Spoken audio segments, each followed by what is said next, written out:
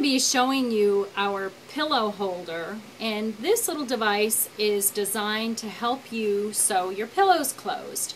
Now, I've got a pillow here that I've sewn, and I've stuffed my form in, and the last thing I want to do is sew this up.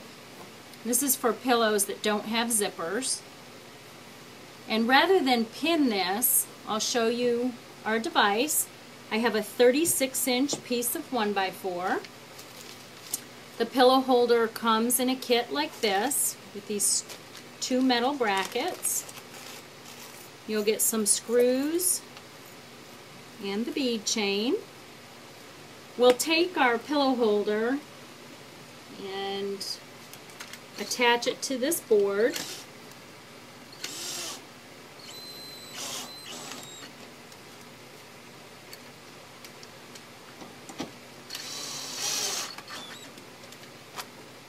I've got the pillow holder about 30 inches apart, and this will do anything larger than an 8-inch pillow. If you've got a pillow that's smaller than an 8-inch, then you'll want to put this a little closer together.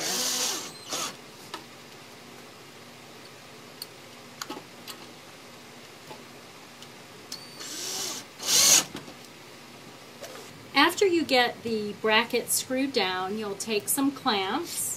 You'll want to clamp this board securely to your table.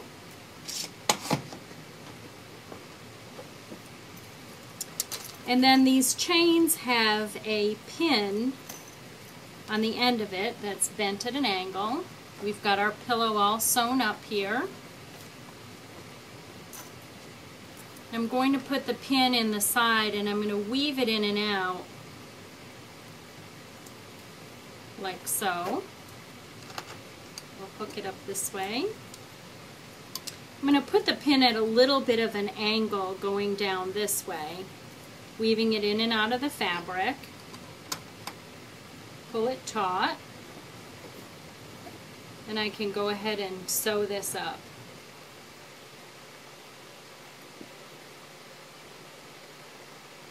And go ahead and get started on this. And if you prefer to sew with gloves, we have these Sew Grip gloves.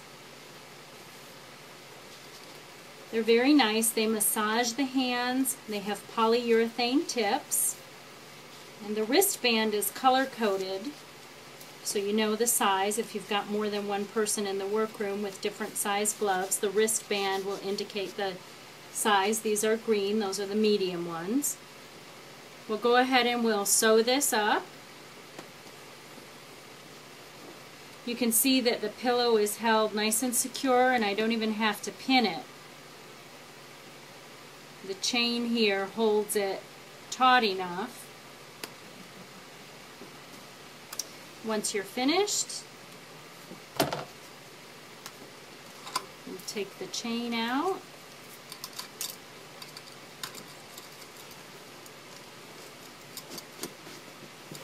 And there's our pillow all sewn up.